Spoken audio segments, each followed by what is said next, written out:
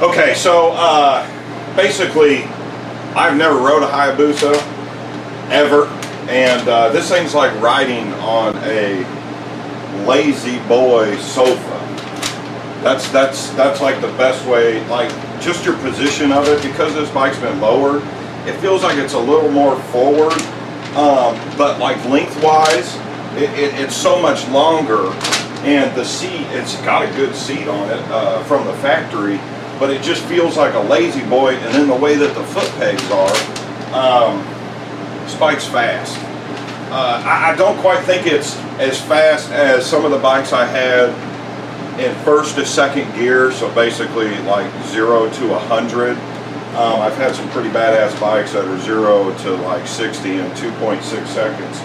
But after 100 miles an hour, I've never ridden a bike so fast, which just, I mean, you got to be careful. This isn't my bike, and yeah. So anyway, what we're going to do is, the bike seems really stiff in the front end. I did hit a few country roads where I live. It's very rural, and you have potholes, you have rough roads, you have, I mean, combines, you have all kinds of farm equipment that just tear these roads up. Even our main roads where we come in, there's just two ways. If you get caught behind farm equipment, then you're right behind. Well, not one of these. I'll tell you this right now. If you had a farm equipment implement and you had a line of 10 cars behind it, you could jam this thing down about 2 gears and just rev it to 13,000 RPM and pass every single one of them, and it's just not a sweat. So what I'm going to do is, I'm actually going to write down his settings that he has for the suspension, and then that way I can document how it's set here. But I'm going to take all of the settings back to what the factory setting is. A lot of people like to mess with settings. If you bought a bike, and if you bought one of these and you're like, oh, the suspension really tells you a lot about the owner. Not saying that this owner, I don't think the owner's touched this, but the owner that you actually buy it from, if it feels real, you know, just not right, more than likely someone's messed with it and didn't know what they was doing. So I'm just going to take this back to the factory specs, and then take it for a ride and see what happens, because it feels really stiff. But with this Hayabusa, I don't know where this bike come from. He did say something about online or something. I don't know if it was his friends or what it was. But if this bike was like in the city and they were at group meets, and you know, they have nice paved roads and stuff, you would want it super stiff in that front end, because when you launch, you don't want that front tire. You want as much of the spring load down on the ground. So I'm just going to set it back, because I know he's not you know, a big time racer, and you know, light to light. So we'll get started here, and I'll kind of walk you through here. If you don't know exactly what I'm doing, I'm going to recommend a different video that will explain the suspension to you, because I can't explain it all to you like some of these other people can. You just have to work with it and figure out what's going on with it.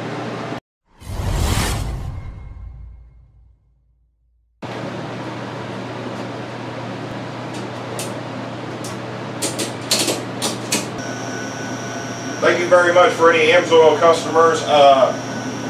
Through the links below, you can get a free Amsoil catalog if you have one of these bikes, and find out exactly all the fluid that works for your bike. If you have a different style of bike, then you can actually click another link and you go ahead and figure out what kind of Amsoil fluids will work for you. This bike's fast, that's all I can say. I'm actually thinking about getting one.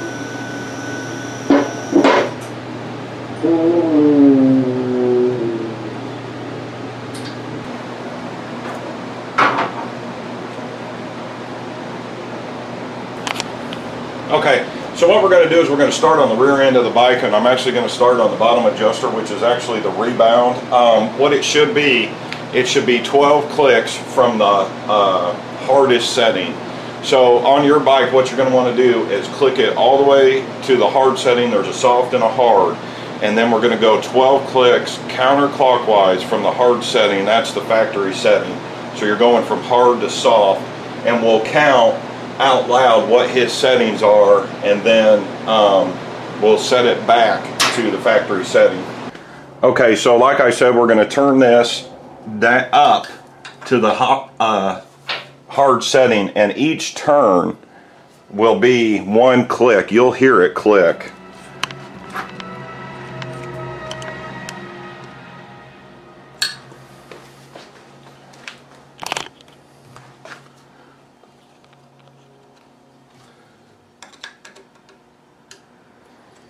And what we're going to do is we're going to get to a point where you're going to get to resistance on the shock. Do not move this screw farther. If you get resistance, you'll end up breaking the shock on any of these settings.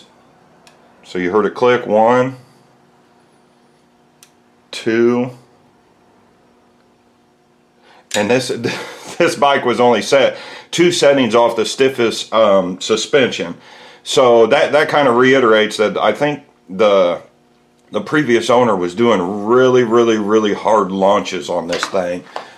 So what we're going to do is we're going to go counterclockwise 12 to the soft setting.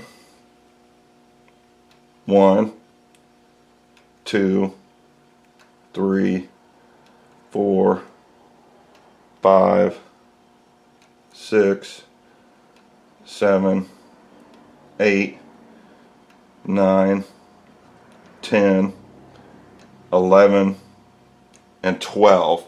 So we're going clockwise out 12 times, counterclockwise out. Okay, and what we're going to do now is the compression on the rear shock, which is going to be 8 clicks from the stiffest. So we're going to recount them to get his setting to the stiff. And then we're going to do it 8 clicks out counterclockwise. And the camera, I don't know if I'm going to be able to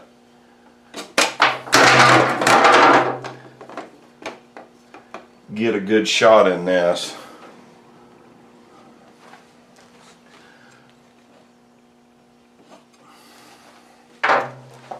Okay, here we go. We're going to turn it in.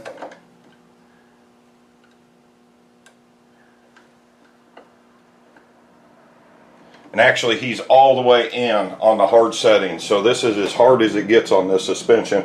We're going to want to go 8 clicks out from the hardest suspension.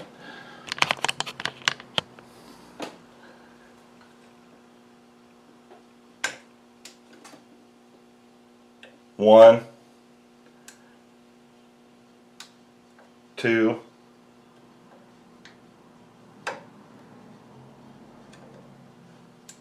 3, 4, 5, 6,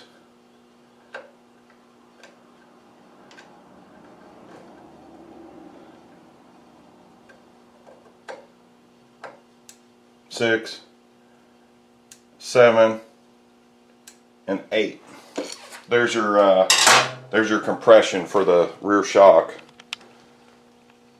Now your preload is done by the length of your spring, and unfortunately I'm not taking the shock off, so we're going to leave that as it is. But the preload is actually the length of the spring will be 7.68 inches. Okay, so now we're going to move to the front of the bike, and we're going to start with the compression, which is on the bottom of the fork, and we're going to turn it out until it stops. So turn it clockwise again, just like the rear, and then we're going to turn it out 8 clicks to soften it up. And then we'll go to the top of the bike. Okay, so now what we're going to do is we're going to turn it out from its stiffest setting. It's actually set to the stiffest. So we're going to basically do it counterclockwise, and we're going to go 8 out on the compression side on the bottom side here. So we're all the way in to the stiffest, and you just hear a really small click. 1, 2, 3, 4, 5, 6, 7, and 8, and we'll go to the other side and do that as well.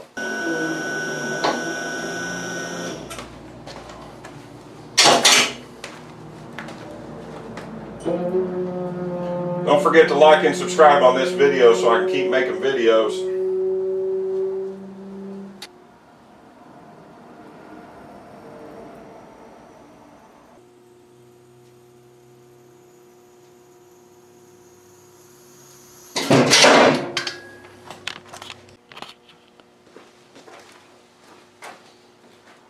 Okay, so we're going to go to the top end here, and we're going to set the rebound is the top screw with the little screw head, and then the preload is actually the shaft that comes up with the grooves in it. And the one with the grooves in it, I've had some older bikes before where you go to try to set your preload, and it'll actually turn that rebound screw.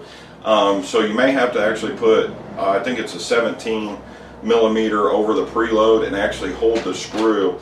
But it's real important not to over tighten these when they bottom out, or you can completely destroy your fork. So just follow this video and you shouldn't have any problems if you're going to set this back. But as you'll see, from what I saw, it's really stiff on the front end because he's got the preload set all the way down, and that's for launching the motorcycle, not for riding on the road. So it looked like it was 5 clicks out, and there's only 5 grooves on the preload. So we'll get this here and get this set. Okay, and what we're going to do is we're going to set the preload first, and the preload is the shaft here with all the grooves in it, and we're just going to turn this all the way in to set it back down all the way to the bottom, and then the way you set it is you turn it back out counterclockwise. So the preload on this bike is supposed to be 3.5 turns to the standard position. So you're going to come up to 3 lines and then be in between the 4th line to make this 3.5. And it says it'll be 6 complete turns out. So we're gonna move it back in and then move it out. Go ahead and get it bottomed out. And just take it slow on this one. Like I said, once you get resistance, you're going to want to stop. Actually, a 6-point wrench would be better than the 12-point that I'm using. I don't know what it is. It sounds like a fucking concrete saw running all day. It started at 6 o'clock in the morning. I mean, I live on this main road. It's driving me nuts. I wanted to be out of this house by July, and that just didn't happen after I ended up remodeling my house. But if anybody has any questions, sometimes it's easier just to reach me on my email than it is to leave a comment on here on YouTube. And I do not know a whole lot about these bikes. We're just kind of just doing the general maintenance on this bike, and then we're you know, setting this back to the factory settings of how it would come out of the dealership. Because when I rode this on the country road, I mean, it was so rough. And then I rode to go get some Bumblebee ice cream, and I couldn't believe how rough it is. So we need this front suspension to work for us, not to launch like we're racing. Okay, so we're pretty much bottomed out. Okay, and as you can see, we've basically bottomed out the preload adjustment. And you're going to have your hard and your soft marks. Use that when you're turning it if you don't have the correct tool. And it says we're going to make 6 full rotations out to get to our 3.5 line groove. So the best way to do it is to watch the middle screw and just make sure you're doing full rotations all the way around with your rebound screw.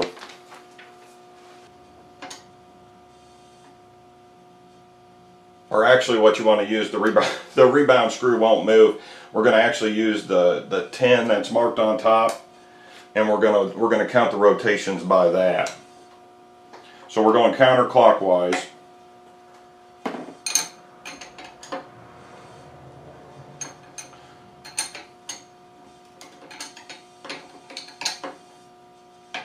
And the 10 was in the 12 o'clock position. There's 1 turn.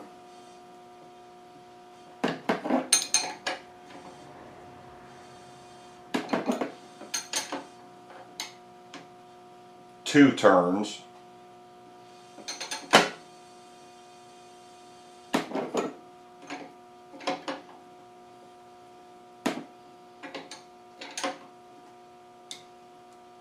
Three turns. And it said we're going to make 6 turns.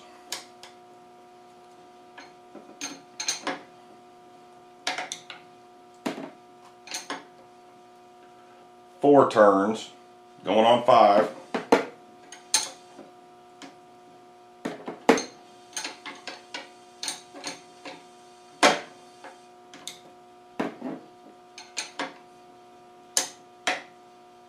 5 turns. And I do want to say, I am not a professional at this motorcycle stuff. I'm just an amateur, but I do a lot of reading, and my dad taught me everything that I know. If you do need help, the best way to reach me is through my email. You can email me at torqueperformance@outlook.com.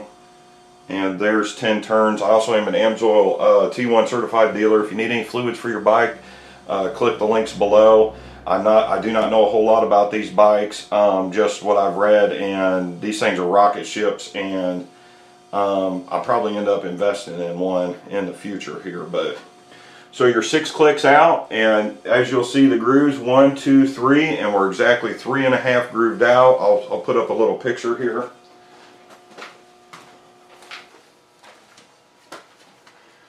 And now we're going to set our rebound screw on the top, and we're going to go all the way in clockwise to our stiffest setting, which is going to be hard, and then we're going to turn it out soft, I think 8 clicks. We're going to go 8 clicks counterclockwise from stiff, and that'll be our factory setting. And then I'm going to go take this thing for another test ride. So we're going to go clockwise until we bottom out, and we're going to count here what his setting was.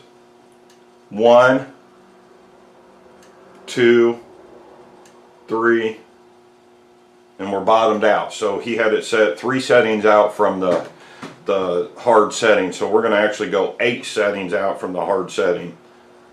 You'll hear it click. 1, 2, 3, 4, 5, 6, 7, 8. And it's very important when you do this that you do both sides of the bike, one setting at a time. 1, 2, and it was set at 2, which is opposite of the other. So we're going to turn it back to the click, because see, you can go a little bit, but it won't click. So once you hit that resistance, that other click is the last click. So we're going to go 1, 2, 3, 4, 5, 6, 7, and 8. Never force these settings inside. These are delicate pieces inside the forks. You'll end up breaking the whole fork if you push it too far. Okay, and I'm going to get it off the ramp here and take it for a ride. It's kind of nice to ride something that isn't, most of the bikes I ride are so sporty that they're not comfortable. This bike's reasonably comfortable.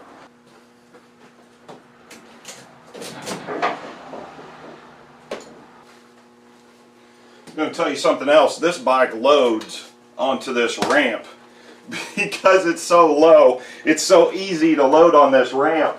It's unbelievable.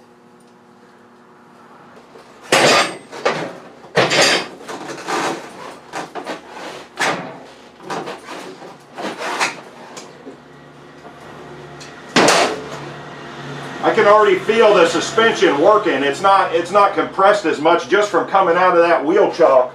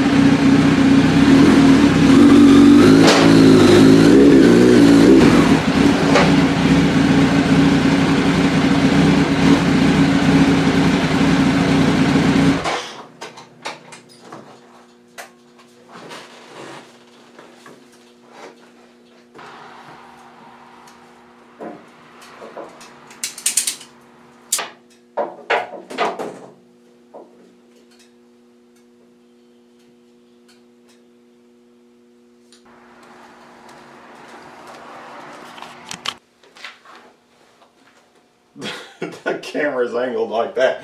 Well, that's pretty much a night and day difference in the ride of that. So if your Busa is feeling a little funny, maybe you just bought it, you might have set the suspension and thought that you knew what you was doing, but you really didn't. This is a great tutorial video to set it back to standard and restart again.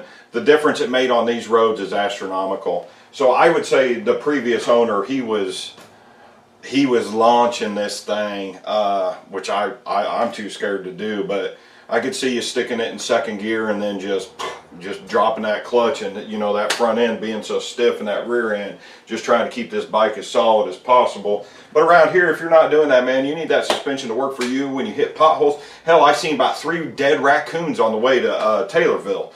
So you hit a raccoon or something, you're gonna want that suspension to work. But yeah, thanks for watching, anybody, for subscribing, purchasing from the Amsoil links or the Amazon stuff. I've got some tools listed on the Amazon links. All that stuff really helps me out, and you know, then again, hopefully this bike's actually going to go back to its owner and hopefully come back to get the rest of the work done. I can feel that this thing needs spark plugs bad. It's got a little bit of a hop in second gear, and I don't want to say too much, but I think spark plugs and bleeding the clutch would help with that, because I think the clutch friction plates are either wearing down, or the clutch master cylinder isn't providing enough strength to get the clutch in, to get the friction plates onto the clutch, and that might possibly reduce the skipping. That, or if someone had this and was launching this like they was racing, second gear might have a little bit of an issue in it. But who the hell needs second gear on a bike like this? As long as you can keep it in second gear, 2,000, hit it to third, this thing revs to 14,000 RPMs, who cares?